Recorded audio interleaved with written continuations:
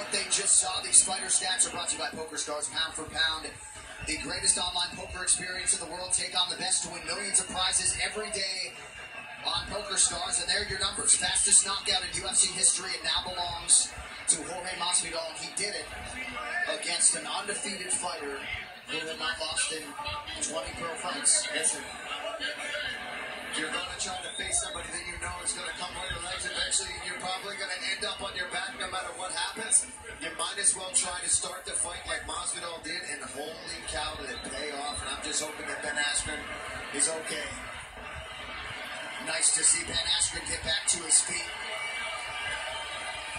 He came back out of retirement to try to pursue his dream to be the best in the world, and that goes by the boards here tonight for Ben Askren in a major, major way.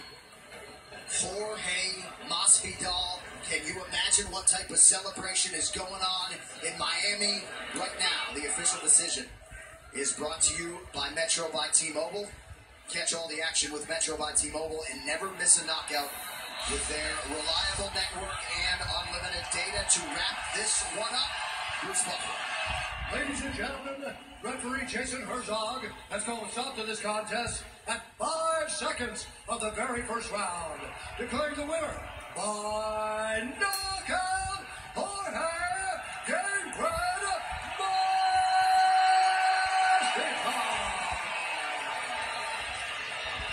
I'm here with the winner and the new owner of the fastest knockout in UFC history.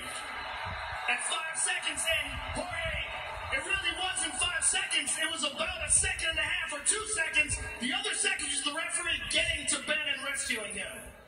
You said it best. But I want to take this time on a personal. Thank God Almighty for this journey, man. It's been an amazing journey. 16 years I've been doing this at this level.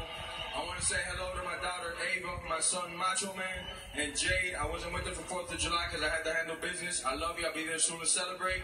And American Top Team, Dan Lambert, Steve Mako, Mike Brown, Molo Hall, Paulino Hernandez, Jesus Gallo, Johnny Evelyn, Sidney Outlaw, Nate Coy. These are people that helped me make this moment possible. I really wanted to beat his ass for 14 minutes and 30 seconds, but it didn't get to happen.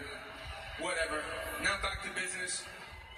I don't want to say nothing about Ben, so don't ask me nothing because I got nothing nice to say. So my mother told me if you don't got nothing nice to say, don't say it. So we're going to skip Ben questions.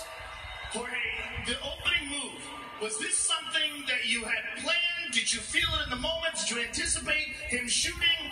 Why the flying knee? Because he's a bum.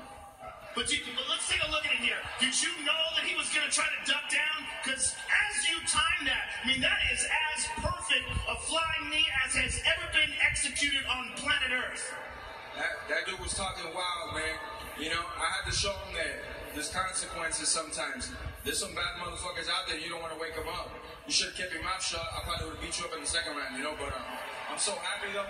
I just want to thank God again for this journey. I'm coming for that belt. I don't know who's fighting next, where or whatnot, but you guys know who deserves that belt. That's 16 years of hard work. You guys know who deserves that belt, man. I'm here to fight. I'm not the best at cutting promos or the IG shit, but I can fight, man. Congratulations, sir. You guys are welcome for ending that dude. Jorge Masvidal, ladies and gentlemen. Oh, man, can he fight. A fighter's fighter, a lifetime in the game. You got to feel good for Jorge Masvidal and Paul Felder. We're going to take another look at this hugely seminal moment, courtesy of the 4D. Here we go. Look at this. I mean, he sprints full force, flying jump knee right to the side of Ben Askren's head. And the rest, as Joe said, wasn't even necessary. But the ref couldn't get there. Look at that. I mean, there's nothing to say. It was an idea that him and his team came up with. They executed it perfectly. And all the trash talk, you know, there was a lot going on between these two guys. Well, there's the one.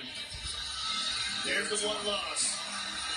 And there's Valentina Shevchenko, the flyweight champion. Her next title defense coming up Saturday, August 10th.